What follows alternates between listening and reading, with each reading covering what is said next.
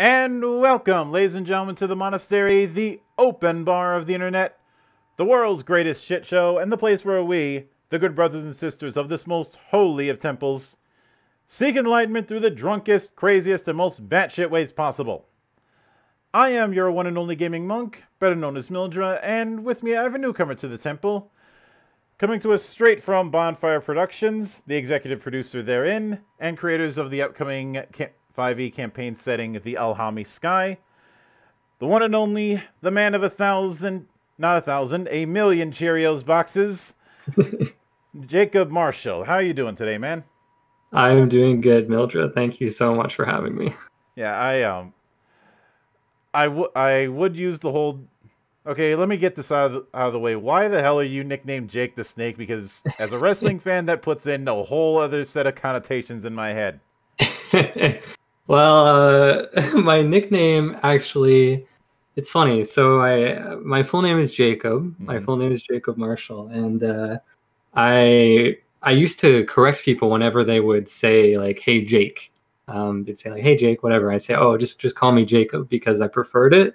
I had this weird thing about like shortening names, and it irks me a little bit. But then I met my girlfriend. My beautiful girlfriend, who, when I first met her, she called me Jake, and I did not correct her. And my name just sort of became that. And someone at some point had said to me, like, "Oh, hey, Jake the Snake," just to like try and be funny. And then I said, "Okay, I'm just going to use that from now on." It's it takes a little bit of the irk out of it for me, I suppose, for using the name Jake. But yeah, that's kind of the history. Yeah. Now, when it comes to, first off, I like to open with the humble beginnings, as it were. So with that in mind, walk me through your first introduction to role-playing games, and what was it that made it stick for you? My first introduction to role-playing games. I'm a fairly young guy. I'm still in university, and my project is being done through my university. Mm-hmm. And so I was only introduced to role-playing games about three and a half years ago, when I had a friend who called me over, and I wasn't really doing anything that day, and they said, "Hey, let's do something crazy that we probably never would have thought of doing. Let's go play Dungeons and Dragons." And I said, "I have no idea how to play Dungeons and Dragons. I'm a pretty nerdy guy as it is. Do I really want to stick this in my repertoire of what who I am? Dungeons and Dragons. Do I want to be labeled the Dungeons and Dragons guy?" But I said, "Okay, let's go." Mm-hmm. So I went over to my friend's house, and she had played a couple times. And she decided, "Hey, I'll be the DM." There was like 3 of us at the table. Here's this really sort of generic story about you're sitting in a tavern and you have a quest to retrieve. It was like an amulet. Here's your quest. Go ahead and do it. And I just went crazy. I went with my character. I decided I'm going to make the wackiest, goofiest. If I'm going to play this nerdy-ass game, then I am going to make the wackiest, silliest character I can. And I made an orc barbarian named Grow Yeet, who was just supposed to be the embodiment of gruff, of roughing it and toughing it. And I had an absolute blast. And I saw this is not just some nerdy game about numbers and making up stories. It's actual like mechanical and freeing kind of game. It was so the big moment for me was I think we had to like get into some city, and I said to my DM, I wanted to like dig a hole underneath the walls of the city to get in there. And when she said yes, and like, "Yes, you can do that and it's no problem," I was like, this is so much different than a video game. Like, I can do anything I want. So that's kind of what sparked my interest in it initially, and how I entered the tabletop scene. And then when I moved on to university, or maybe I was already in my first year, I don't remember. But when I went back to school, I immediately like sort of sought out the D&D club, or was the tabletop role playing club at my university, I joined a group. I met some really amazing people, and they kind of led me through my first real campaign. And right after that was finished, I wrote my own and decided to DM for them, and I did that for about a year, and now we're all still together, and we have a really good time with it. That's kind of my introduction to tabletops. Mm-hmm. And with that kind of thing in mind, now when it came to the idea of the Alhami sky, how did that kind of thing come about? So, oh yeah, sorry, go ahead. Well, part of the reason I ask in that regard is it's definitely going to be a kind of setting that, at least from my estimation, that a lot of people that will be definitely a bit of a reach for those who are more accustomed to the traditional type of 5e campaign. Yeah. I totally hear you. So the Alhami sky, it's this world of floating islands in the sky. These islands have been lifted up because the world below them has kind of been covered in this horrible red mist that makes people go mad and turn into monsters and all this sort of crazy stuff. This idea was sparked from actually one single encounter I ran with my players with that university group I was telling you about. They had gone to another plane of existence, and in this plane of existence there was no floor. It was just all these little floating islands, and it was just supposed to be a fun little thing. I thought, okay, yeah, there'll be like a fun little like one session gimmick to have floating islands, and the players will need to be careful, and they can't like fall off. They have like a little airship they're using to fly around. Maybe they'll have a good time with it. And my players, they did such a good job of entering this world and utilizing it in such a unique way.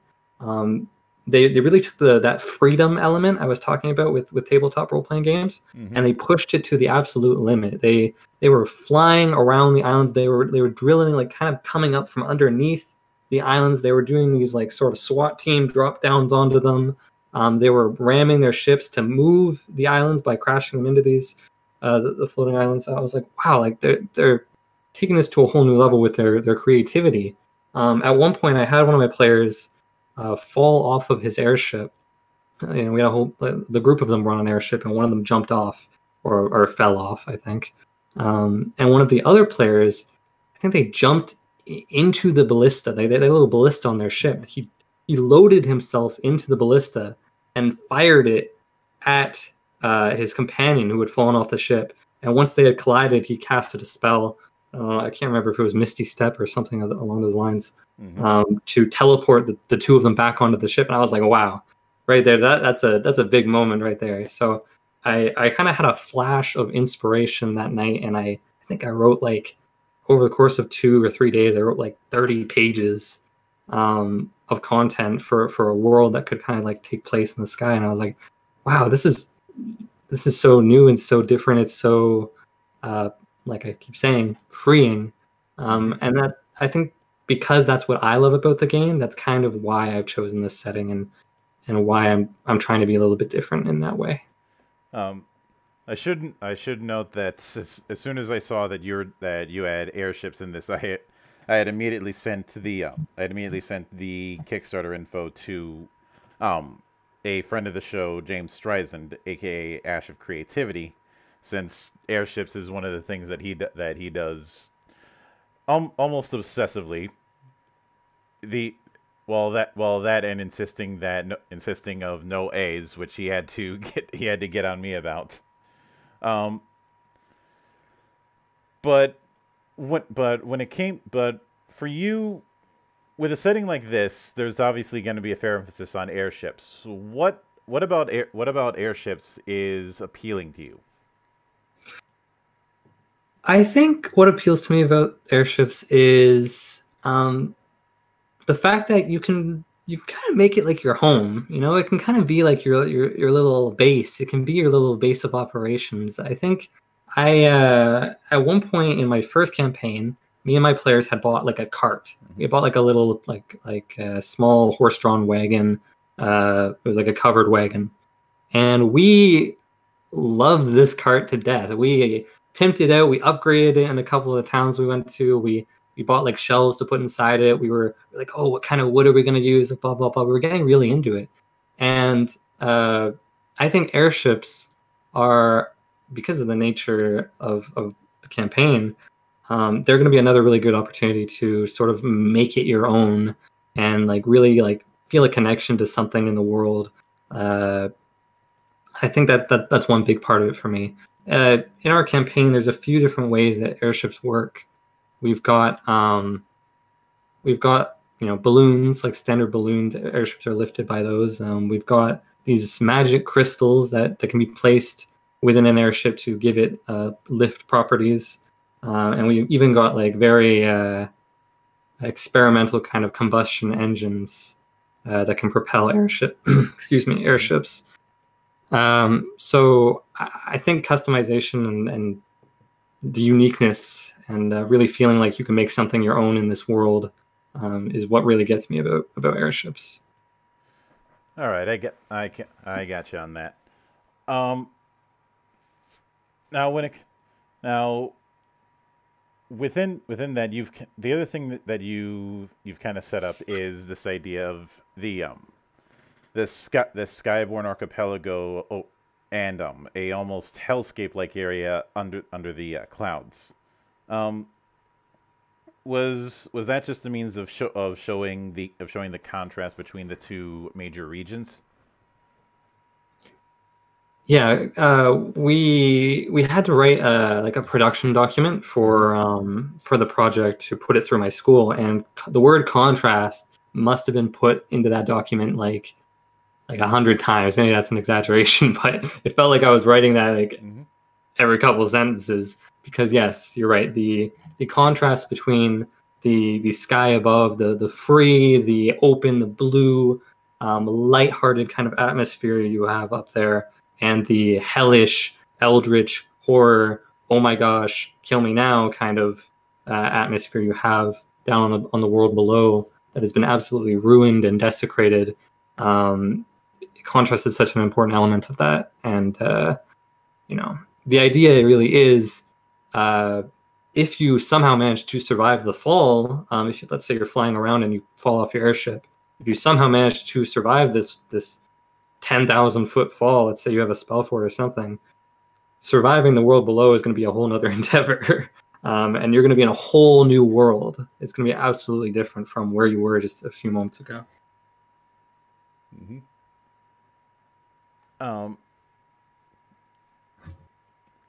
When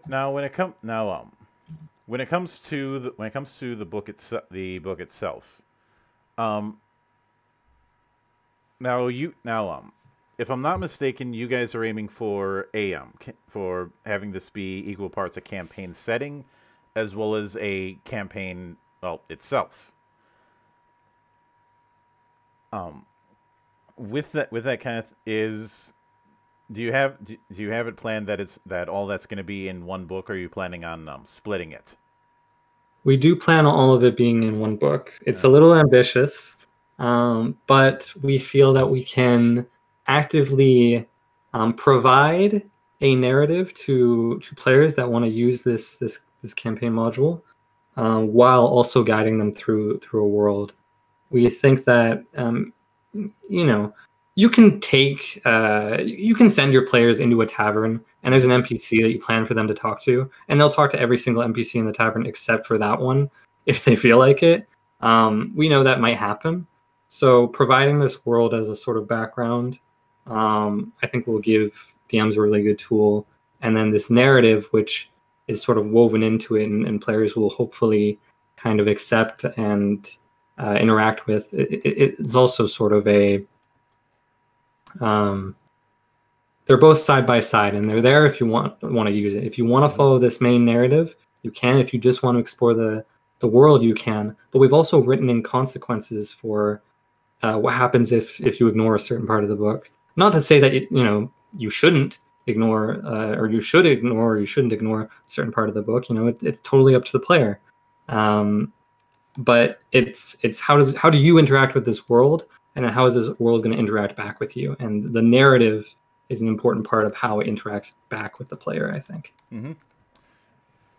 Now, when it comes to those adventures, are they written out as a full long form campaign going from levels 1 to 10, or are they a series of standalone adventures?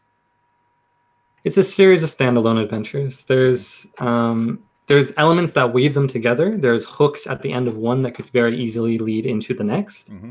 But at the end of the day, they could all be taken, in different orders or wherever you want to go with it. You can skip some. There's some that you might really want to do. There's some that you might find keep popping up in your face because of the kind of the nature of the whole region of the Alhami sky. That is to say, you have this antagonist who we've shown off on our Kickstarter page, Cobol, who's kind of risen up from the world below, this flying monstrous airship, like half eldritch, half airship. Mm-hmm. And he's gonna be on your ass for this campaign. He's gonna be hunting you down. So you might find that certain quests pop up more than others, but at the end of the day, yes, they are standalone. Is it a case where each of them has a recommended level, or did you design them to be in that level 1 to 10 range, but could be done in any order? They do have a recommended level. They are set at a one particular level, and that's not to say a DM can't go ahead and try and reconfigure it for players at a higher or lower level. And, it's, of course, it's up to them if they want to try and substitute some HP or some monsters, perhaps. But there will be a certain level set in certain areas, and that plays a particular role with the world below, because the world below is a pretty high level area. I think right now we've got it set at 7th level, is when players will be able to sort of easily engage with the world below.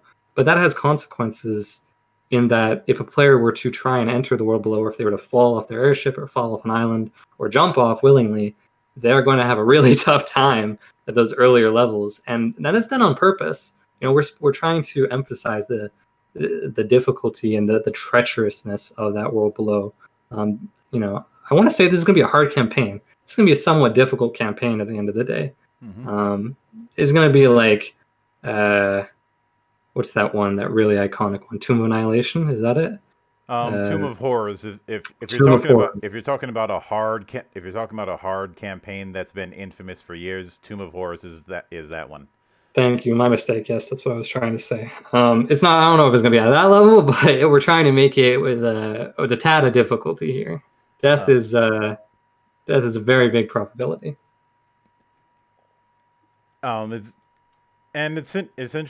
Since you mentioned Tomb of Horrors, that particular one, a big amount of infamy that comes around is the fact that it ends up being a meat grinder full of traps everywhere.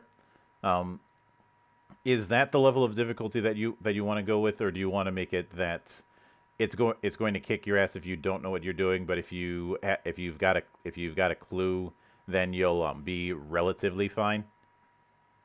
I want to say it's going to be, if you think about the nature of the world, it's going to be hard for us to fit traps in the open sky. If players are flying from point A to point B, they're not going to, I don't think the traps are going to be their biggest concern. It's going to be monsters, it's going to be enemies, it's going to be encounters. It might be storms, it might be things like the natural environment might be able to get them. It might be running out of food, or if a DM, I suppose, wants to use some sort of rules on food and survival. But no, I don't want to say traps and like a meat grinder, like you jump in and into this temple or something and becomes like a hellish meat grinder. I just want to say it might be more about us communicating hints to the player about enemy weaknesses or enemy types or certain items they might want to collect, and whether or not they decide to go and get those and use those, or whether or not they feel they're confident enough to proceed to the next area or fight that next enemy without them. So I think that's a bit more of the style we're going for. Yeah. Now, when it comes to when it com- when it comes to the tone of fantasy, because um, an issue that has been around with D&D for years is not knowing when to shit or get off the pot when it comes to what sort of fantasy it is. But obviously, that's not a problem that you guys are going to have because you're creating a given setting.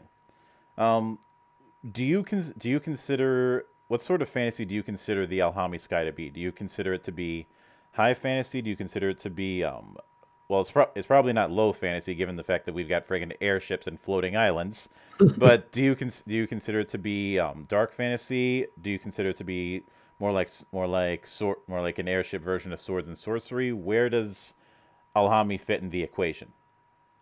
See, I want to say I'm very biased because for this sort of thing, I personally do not adore high fantasy, like super high fantasy.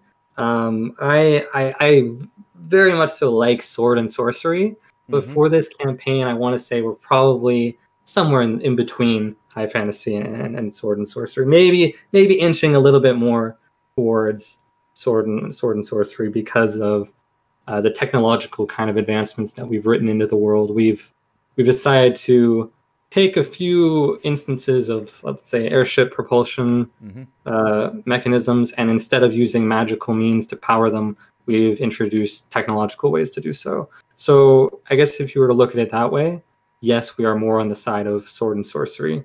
Um, if you go into the world below, though, you're very quickly going to find that in this ruined world, Mm-hmm. uh, dark fantasy and dark horror becomes very prevalent. Um, so I think that's what I would say about that. Yeah. Um, when it co- now when it comes to one something that I'm curious about, and I'd kind of touched on this earlier, but with stuff like the red mist and and the underground of it, what sort of can you cite any sort of media's whether it be games, video shows, or whatever that you would definitely pin down as influences when it came to the identity of Alhami as a setting? Uh, I want to say Darkest Dungeon. If you played that game, Oh yeah, looking forward uh, to the board game too. yep, I think they recently the trailer for their Kickstarter released very recently, if not Hmm. today, for their board game. I love Darkest Dungeon, and I love the whole atmosphere, the mysterious sort of atmosphere around it, which eventually kind of devolves into this horrifying, eldritch, like, you know disaster that occurs in the narrative. It's so good, and I think that's one of my biggest influences for the world below Yeah. uh, is what they did with what Red Hook Studios did with that kind of Hmm. narrative. I love the imagery. I love the aesthetic. Um, I love all of it. So I want to say that's probably my biggest influence. It's it's very much a dark. I like to describe Darkest Dungeon as what would happen if Alan Moore wrote a fantasy story and wasn't an asshole. Yeah. He's put out some great comics over the years, but the guy's a dick. Mm. Um, some of it is warranted because he's been nursing a grudge for it against DC since the days of Watchmen. Um, but he can be a bit of he can be a bit cantankerous. Um, now when it comes to the when it comes to the races that you had on Alham, the kingdom up in the skies, um, did you end up using humans, elves, and dwarves to kind of keep things focused instead of doing a oh you can just use any race approach?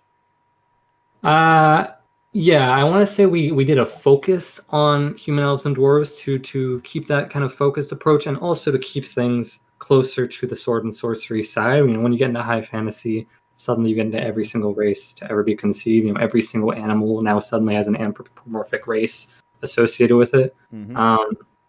But we've written it into our Kickstarter page, and we've written it into the book itself that other races are allowed. You know, of course, other races can appear from far off lands. They just might get certain looks. They might get certain attitudes from NPCs. It is in terms of the world we've written and the history we've written. You know, oh hey, what were the countries like before Alham rose up into the sky? Like, what were its neighbors like? What was the deal? We've taken a focus to humans, dwarves, and elves and their locations and their origins within this world, as opposed to we're going to write about Yongti or every single race in the 5e compendium. So yeah, definitely a focused approach. You got us there. Which I'm perfectly fine with, especially since some of the, I'd say there's a few races in the handbook that would be arguably be a little, maybe it's just me, but it would be a little bit trickier to implement. One of the big ones being tieflings.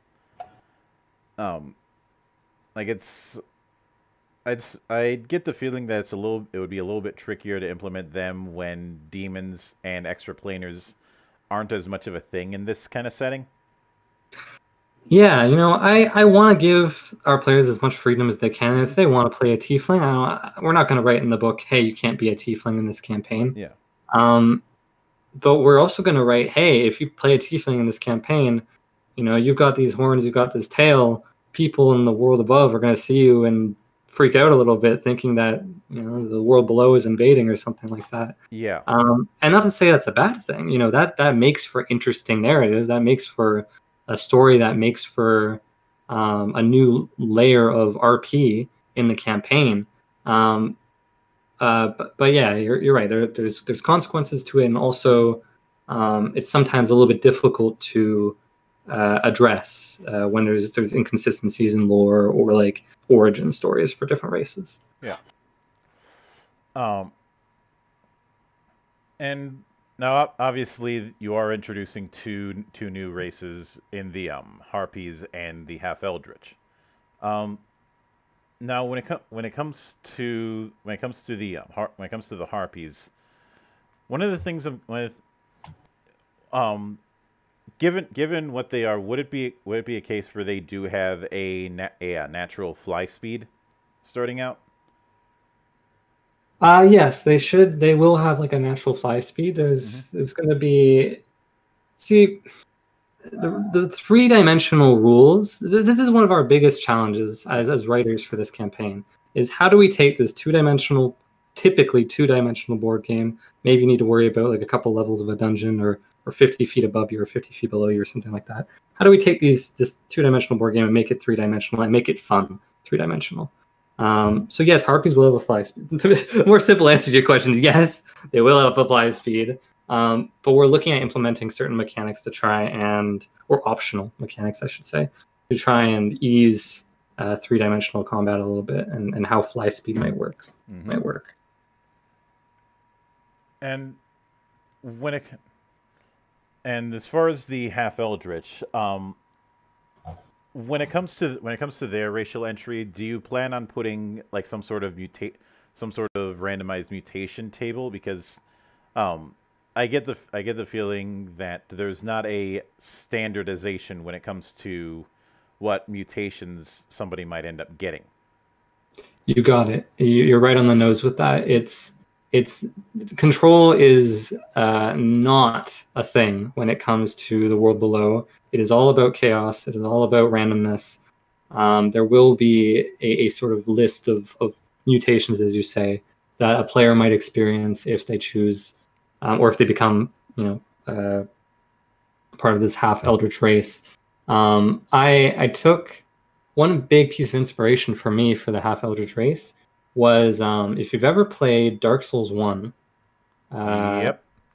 Okay, so the DLC boss, one of the DLC bosses, Manus of the Abyss, He's got this arm, this monkey arm, which can extend and is all violent, and it's moving in every direction around him. It looks like it's almost not even in his control. That kind of sparked this idea of, oh man, it would be really cool to have a race that has these sort of, parts of them. Parts of them are mutated in a certain way, and they can be oriented or used differently compared to other races. So that's kind of how that works and where it came from. Yeah. And taking that into account, is it a case where if someone was to make a half eldritch character, would they have to roll in a universal mutation table, or would the mutations be specialized to given limbs? Well, it's not like, yes, it will be like to certain parts of their body. We don't want to give players every single mutation, because these mutations they'll come with like consequences, but they'll also come with like pretty big buffs. Like being able to extend one of your limbs, can be a really, really big boon in some situations. So we want to kind of give DMs a little bit of discretion, because there's going to be certain instances or certain elements of a player's backstory that might dictate how they got their mutation. So we want to give DMs a little bit of discretion for how they apply mutations, or how they give players mutations, or whether they let players choose their own mutations, perhaps even in very specific scenarios. So I think it's it's on a very big case-by-case basis for which mutations are chosen and how. Yeah. Mm-hmm.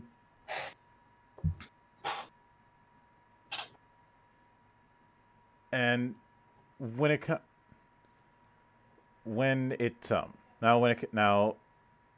obviously, there's the other thing I wanted to ask is on the Hemerac subclass that you're adding, which is going to be a subclass for Rangers. What particular things is that particular class going to add to the Rangers sandbox? So the Hemerac really focuses on. So it's this: the Hemerac studies the old world. The Hemerac views the old world, the world below, and understands the techniques and embodies the kind of I want to say attitudes that are held down there, or the sort of they are the embodiment of those sort of techniques that come from below. And that is to say that violence, intense violence, anger, and bleeds are the kit of the Hemerac. So the Hemerac focuses not on doing significant damage in one round, but focuses on doing a much more damage than their companions, except over a long period of time. So bleeds are the name of the game in terms of what the Hemerac gives of the Ranger. And how those bleeds affect the battlefield and how those bleeds can affect the game is pretty interesting, I think, how we've written it. So I'll give you a little sneak peek into some of the abilities of the Hemerac. For instance, we have this, so basically the whole class revolves around one single mechanic, and that mechanic is inflicting bleeds. When you hit an enemy, you can inflict bleeding damage. And I won't get into all the numbers for, what happens like when you hit an enemy and how much bleed and blah, blah, blah. But basically, you hit an enemy and you're going to apply bleed. And this can lead to a couple of different scenarios. There's one ability that Hemerac has where her move speed is increased for each enemy that is bleeding on the field. So suddenly, let's say you put out 3 attacks and you land all 3 of them. Suddenly, you have 30 more move speed that round if you landed on 3 different enemies. Another ability is the Hemerac can actually, if there's a bleeding enemy, she can leap onto the enemy and take a bite out of them and heal a little bit from that attack. As long as the enemy is bleeding, then she'll heal for a certain percentage, or like maybe I think it's half of the amount of bleed stacks that enemy has on them. So it's we've designed it around hey, can I get this affliction on these enemies, and then what can I do from there? Yeah. And then in terms of RP, this character goes hand in hand with our narrative and our campaign setting, because she's based on the study of the old world, the world below, as we call it. And then we thought that Ranger was the most appropriate class for that, because they are on the they're on the wild frontiers. They are in the wild, studying different elements of protecting nature sometimes, or the like. So yeah, I think that. Does that answer your question? Yeah. And when it comes to now, I know that there's going to be that, but one of the things I noticed in the bullet points for the book features is writing the optional introductory adventures and that, and give me my subclass now. Yeah. Who's that? Was that somebody's edit? That was me. I put that in. When I was playing Curse of Strahd, I was playing Curse of Strahd, and my DM was like, "Oh, there's an optional first adventure. Do you guys want to do it?" And I'm like, "No, give me my subclass now." But we did end up doing the first adventure, and I had a good time. But yeah, It's admittedly that is a bit of an issue, where it seems like your class doesn't really get interesting until your 3rd level. Yeah. I think I was a fighter. I'm a fighter for that campaign, so I had to wait till 3rd level to start doing all that stuff. Oh yeah, yes, the fighter, the Rodney Dangerfield of D&D classes. Oh boy, I'm not sure I get that reference. because they get no respect. Because they get no respect. I wear my basicness as a badge of honor. I am a very basic guy sometimes when it comes to my personal character creation. Cheerios is my favorite cereal, so take what you will from that. Look, I've dealt with worse. I can't really talk much on that, because I'm an oatmeal guy, not as much of a cereal guy. Respectable.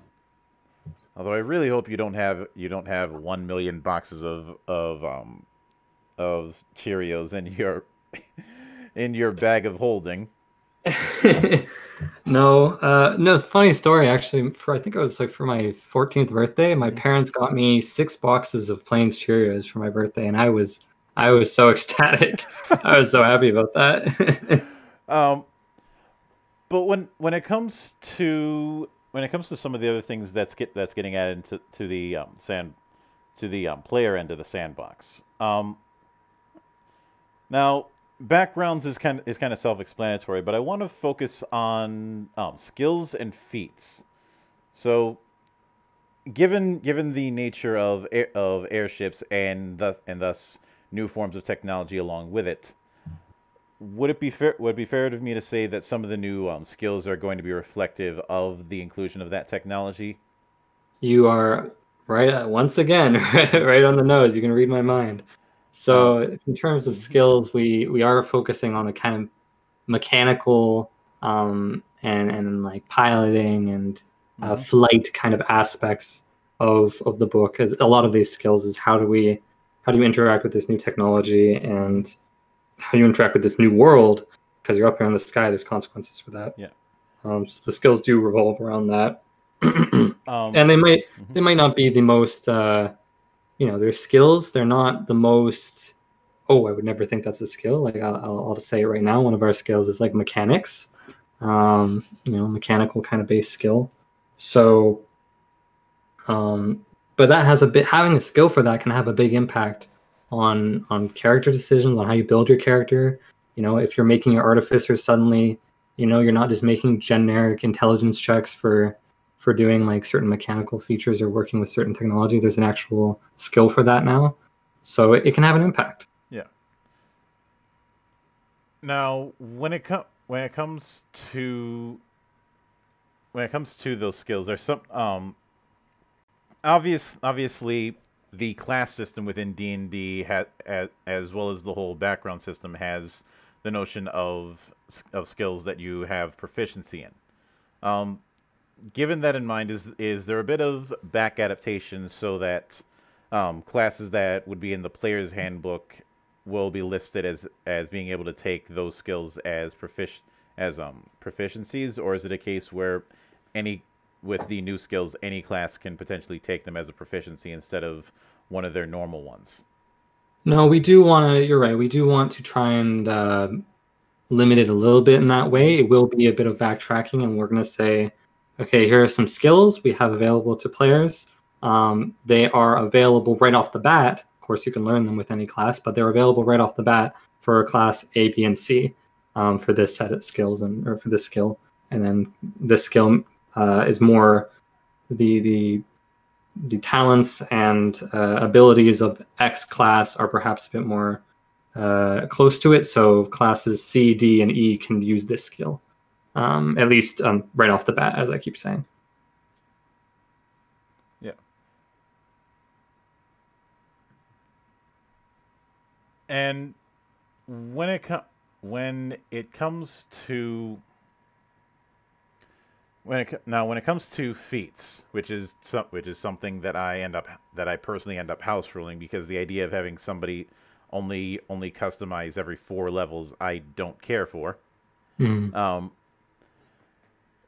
What are some of the examples of feats that you're putting in, and how would they expand the sand? I know I use the term sandbox a lot, but that's the most reliable term when it comes to just expressing the whole of what players can do. Yeah, no, I hear you. So some of the feats have to do with the skills. So it's feats for using certain skills and extra bonuses when using those skills. But another notable one was that we have planned is for how players interact with the world below. So if you checked out, if anyone's checked out our module or our beta encounter that we have available, our beta and free encounter map that we have on our Kickstarter right now, we've actually listed, and this is planned for a different chapter of the book, but we decided to give it to players a bit early. We've listed the consequences for entering the red mist. So if a player is to enter the world below and inhale the red mist, there's a series of stages of sort of madness, or I shouldn't say madness because that's an actual mechanic in a different module, I'm pretty sure. But there's certain stages of sanity and madness that they go through as the red mist kind of takes hold. And one of the feats we have planned is for how players will deal with that. What kind of bonuses do they get when they're down in the world below? How do they resist the red mist? Can they resist the red mist? This feat is going to help you out with that a little bit, or maybe even give you an advantage while you're down there. All right, that makes sense. And when it comes to the red mist, do you have it planned that there's certain protective equipment that can be taken to avoid breathing in the mist, at least temporarily? In terms of, like, if you're asking if there's gas masks or something like that, no, we don't have any gas masks or kind of like typical breathing apparatus like that planned. I suppose if a player like put a cloth up to their mouth or something, the DM might give them advantage on their rolls for something to do with the red mist, or perhaps maybe just a flat like 1 or 2 number value addition to their rolls. But I think there is there's only one object in the game. There's one sort of legendary item we have in the campaign that allows players to very easily negate the effects of the red mist. And it's, I should say spoiler alert, but players will find it's a very important item that they'll most likely want to try and get before getting too deep into the campaign, so that they can proceed without too much fear of the world below. Because the consequences of falling victim to the red mist are very intense. They are, as they're listed in the sample encounter, you just attack whatever the closest thing is to you. The closest living thing that is not an eldritch creature, you are compelled to attack it with whatever means you have. And that might mean, you have like a 5th level fireball up your sleeve. Suddenly you're casting that 5th level of fireball. It's up to the player's discretion, of course, how they want to try and go about it. but when the ruling says you feel compelled to attack anything close by, that can be a very serious threat to the other players. Yeah. When it now, given that, and the part of the reason I ask, and admittedly, if I was running Alhami, I might end up having to house rule this myself.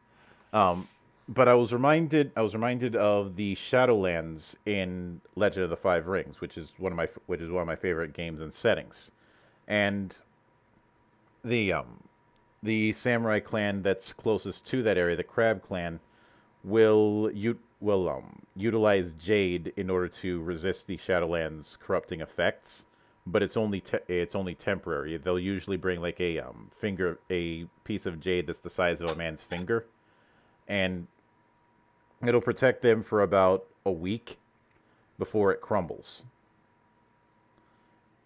So that's the kind of thing that I was curious about, because do you see going into the mist as a potential death sentence for people who want to avoid mutation? It is certainly, we are definitely going to illustrate very clearly to players that going into the red mist has extremely dire consequences. We want to give players the freedom to explore this world as much as they want, but having this sort of this idea, or placing this idea in their heads that going down there is certain doom, it's kind of motivating in a way. It's very, I know when I was there's this one encounter I was running when I was DMing for that group I mentioned earlier, and there was this prison they were in, and the prison was built into a sort of ravine or crevice, a crack in the earth, and there was a single elevator that went up and down through the different cells that were built into the walls of this ravine. And I remember telling my players, listen guys, if you jump and you fall down that ravine, you're going to take X amount of damage, and being level 1, you will probably die. And the effect it had on them was they were so much more invested in every action they took while they were traversing the ravine or trying to jump onto the elevator, or if they were trying to fight the guards that were in the elevator. They were so careful, and they were so invested in what was going on because they were scared. And that's kind of the effect that we want to create with the world below. It is, yes, it's an area, you will eventually have access to it, but hey, if you want to go down there right now, you'll probably die. And that's just part of the story sometimes. Yeah. Now when it comes to aerial encounters, I realize that this is one of those things that's probably going to be trickier to implement because there's no real support for this kind of thing. How are you going to first off, how are you going to have this sort of thing work? And second, do you intend to have a chapter just dedicated to exploring ship-on-ship combat? Yes. So one of our very first chapters that we have describes ship-on-ship combat and aerial encounters very in-depthly. We want to make sure we nail mechanics down for that, right? Because we know that I think it's in Ghosts of Saltmarsh. There's a few rules about naval combat, and I took a look at them. I have Ghosts of Saltmarsh.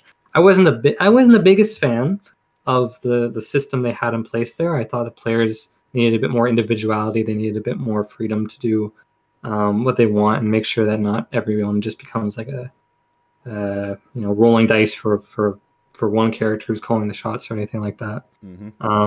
So yes, a large portion of one of our earlier chapters is dedicated to, hey, here are a series of optional rules. They're all optional. We want to give you some, we want to give leeway. and if you choose not to follow one of these rules, it's not going to break the campaign. But here's a series of optional rules that could very well optimize and make it easier to engage in ship-to-ship combat. Here is how different weapons might work. Here is how actually moving the ship works. Who moves the ship? On whose turn does the ship move? Does it move simultaneously? What about enemy ships? Like how do their crews work and stuff like that? So yes, we do have a good chunk of one of our earlier chapters dedicated to that. I definitely want to make it on a more individual basis. I want to make sure that we give each and every player on a ship the chance to contribute and influence what's going on. It's not going to be, hey, here's the captain. The captain is flying the ship, and the captain needs to command you to do this, and then that you roll the dice for whatever the captain wants. It is going to be there's going to be conflict sometimes. Sometimes you might have one person who's flying the ship, and they fly it way off to starboard or whatever, and you're on the cannons and you want to shoot this cannon, but now you're out of range, perhaps. Or perhaps you want to drop down onto the enemy ship, and the person flying your airship doesn't, and now you two are going to wrestle for the controls and try and get yourselves over there. Like, how does that work? What if there's a conflict over the controls? How does that work? So yeah, we want to try and extensively outline some rules so that if players want, the answers are there. But we know a lot of people have their own kind of house rules for this sort of thing as well. So they're all optional, and it's not like it's written exclusively throughout the campaign in a way that if one rule wasn't there, the whole encounter might fall apart. All right, that makes sense. Given that, especially when we hinted at the whole thing with harpies having a default fly speed, how are you going to handle three-dimensional combat, i.e., dogfighting? Well, we're looking at using sort of, when you move on a 2D plane, it's somewhat easy to say, okay, X amount is 5 feet on the plane. So we're looking at systems that are like, we don't want the DM alone to be tracking where everyone else is vertically. We don't want players to constantly be asking the DM, hey, how high up is this ship? Am I in range? We want a visual way on the board to try and indicate height and verticality. So we're thinking of implementing sort of a D20, using like a D20 beside entities in order to represent where they are in space, where for every one on the D20, you are 100 feet away from a reference point, and that reference point, it will usually be the player's ship. But then how does this work if multiple things are moving? What if the player's ship is moving? There's a lot of layers to this, so it's something we want to try and flesh out even more as we move forward. But we have a sort of base system down by using like a D20 to represent levels of height. And yes, that might mean you can only move in somewhat larger increments. No, you can't move, like it'll be hard to represent moving 5 feet up. You might need to move 50 feet up. But we think that it's a good middle ground between having the freedom to go where you want and the DM not losing their mind trying to keep write down how high up the 7th ship in the encounter is as they enter the field. That definitely makes sense.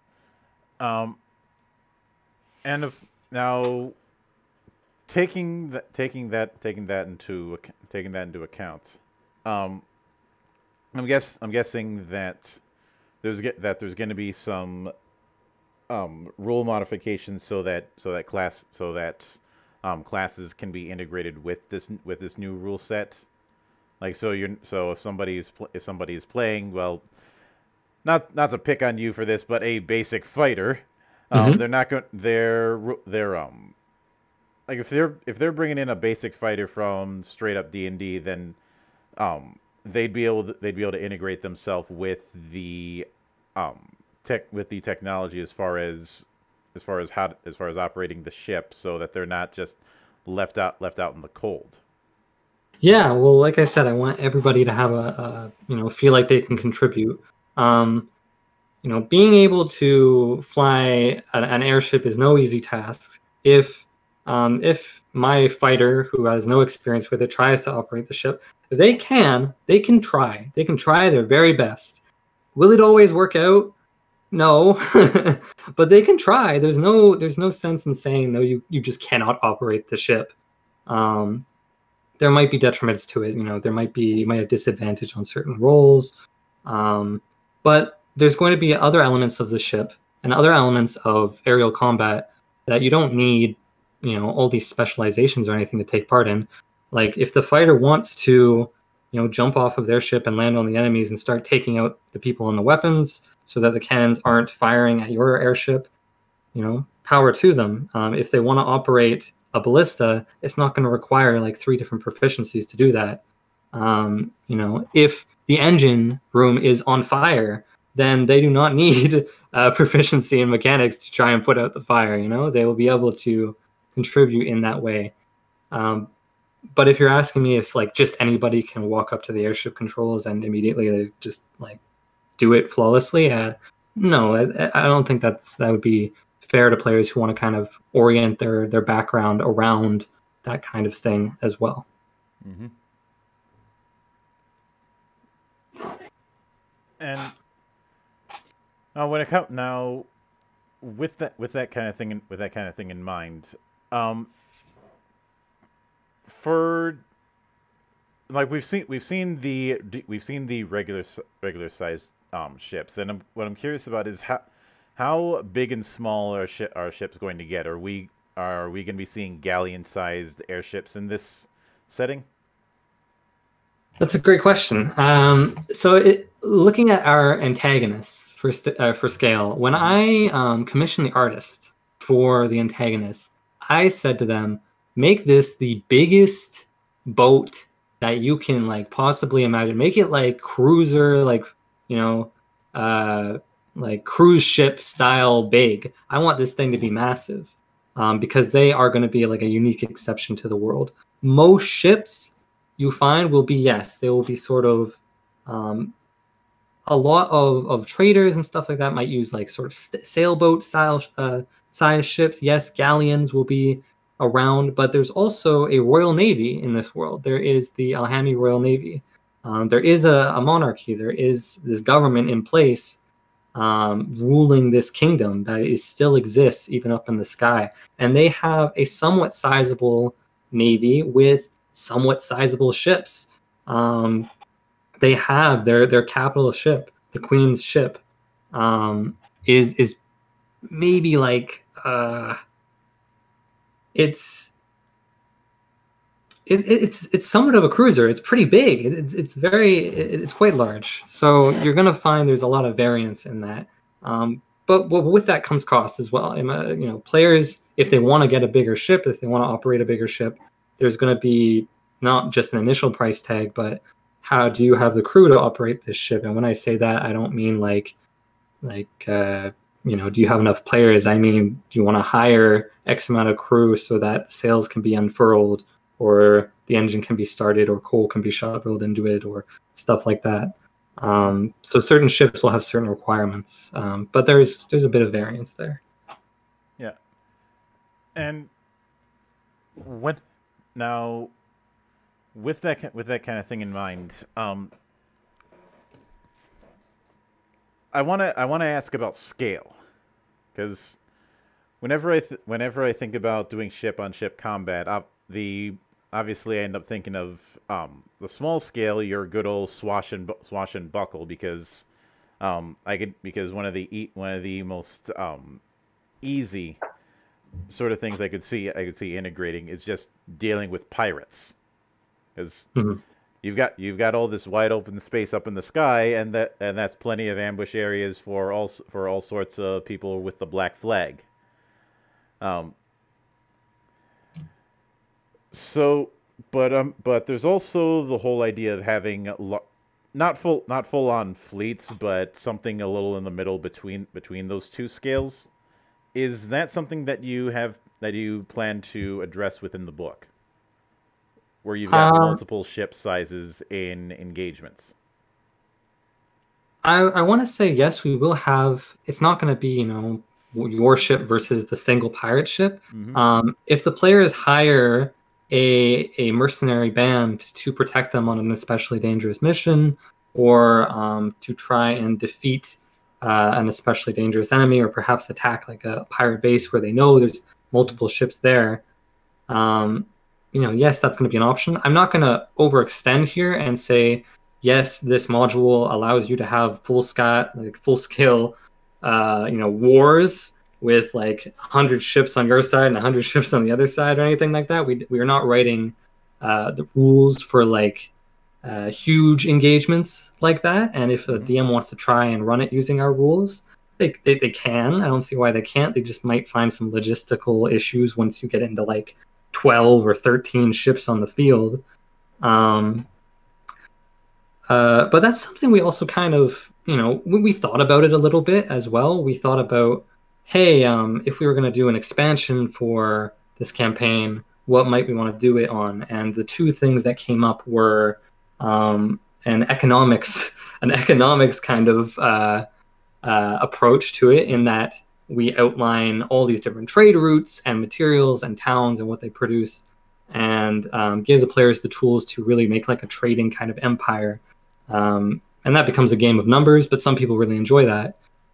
And then the other one we looked at was the war game, as we called it. We called it the war game expansion, because we were looking at, okay, what if we hit X stretch goal and we have the neighboring kingdom beside Alham attack, and suddenly a war breaks out, and you and your party have been summoned, or you're able to take part in it in some way, shape, or form. How would that work? And we talked about it for a while, and we think that could be something we address, but we would probably need more resources to do it.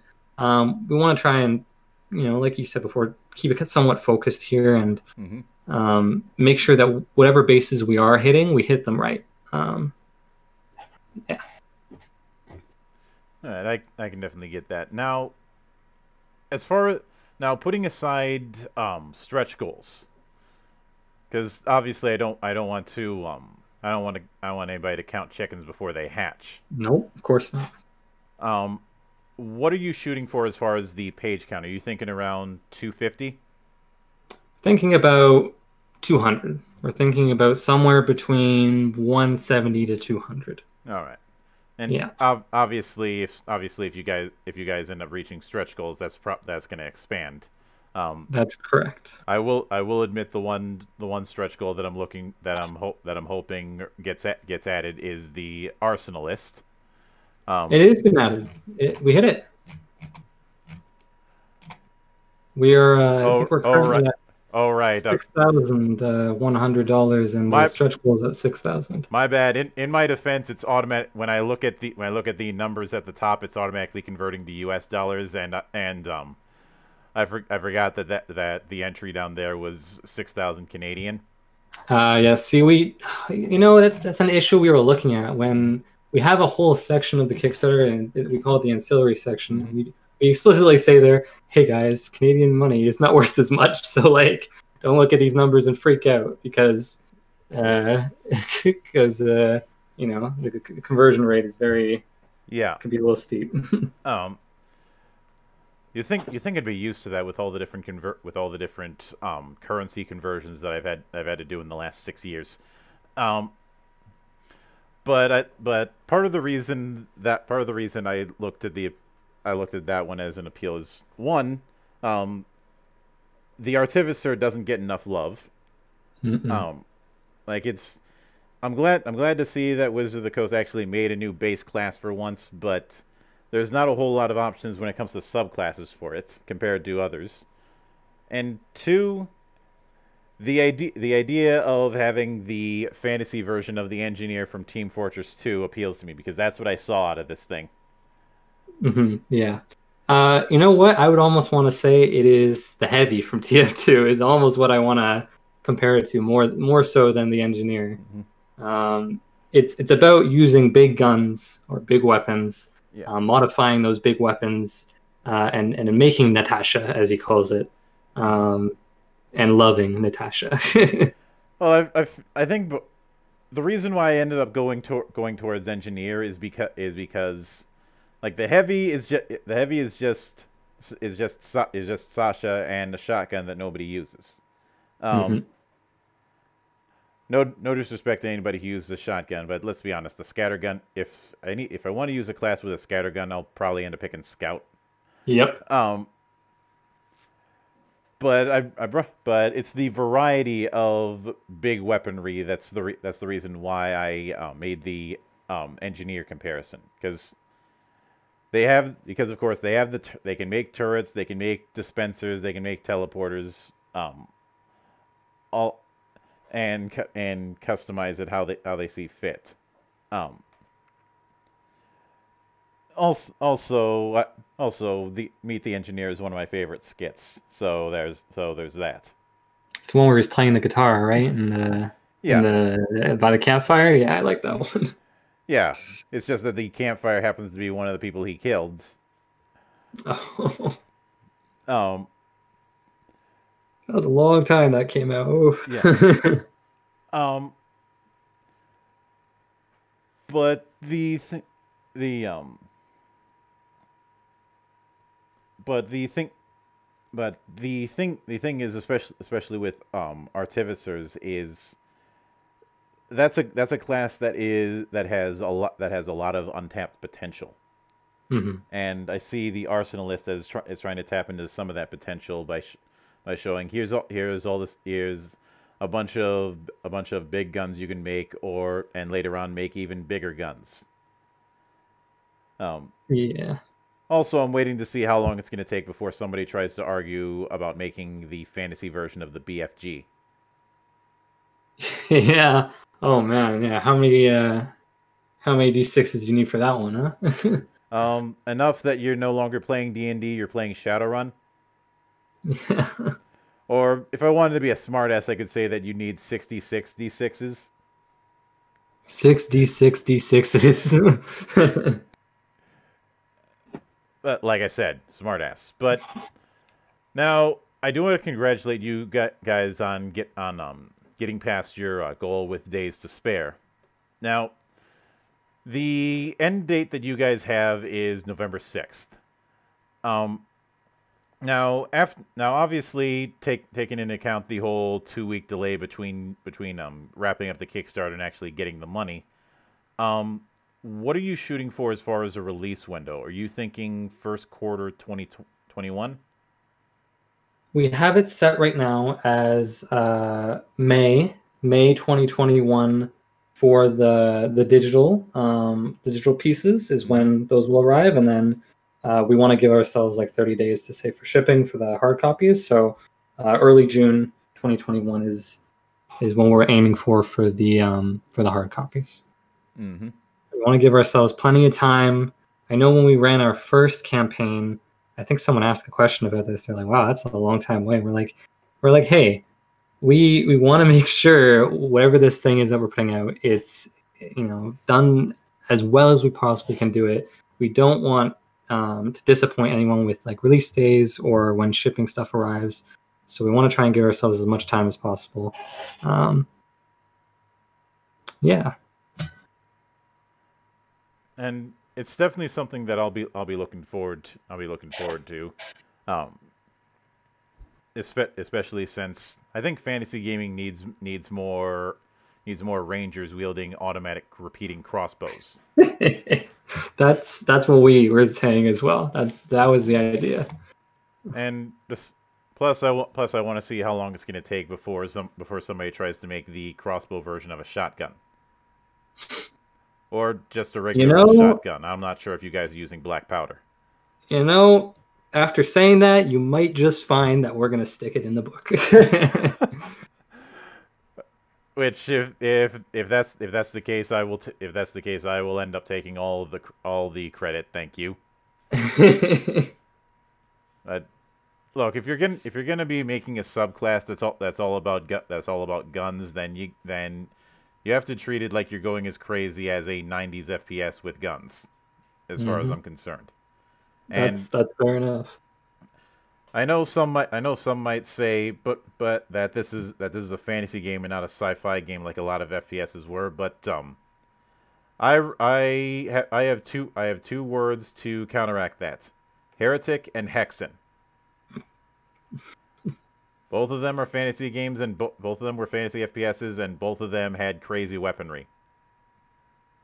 One place I keep finding myself looking to for inspiration for our weapons, or at least for the Arsenalist, is Ratchet and Clank. That series with all their weapons just makes me like. I remember the cover art for Ratchet and Clank. I think it was Going Commando, and Ratchet's sitting there with this huge gun that's like the size of him, and I thought, oh man, this is like that's so creative. It's so great. I want to do something like that. Plus, I've always enjoyed putting in things like the noisy cricket in games. You know, something that's really powerful but also knocks you on your ass. But like I said, I'll definitely be keeping an eye on the insanity. With all that in mind, I do want to sincerely thank you for taking the time out of your schedule to come onto the show and enjoy the madness. Thank you so much. It's been so great being here. You've asked, these are such good questions, and you have such a great show here. So I'm honored. Yeah. And anytime you see fit to return, the door is always open. And as I often say here, drinking is not mandatory, but it is encouraged. And of course, a sincere thanks goes out to everyone who took the time out of their schedule to enjoy the show. And there will be plenty more craziness happening, as there always is here, on the open bar of the internet. But until then, on behalf of the good brothers present and not present, my name is Mildra. I am your gaming monk. Stay fucking frosty, everybody.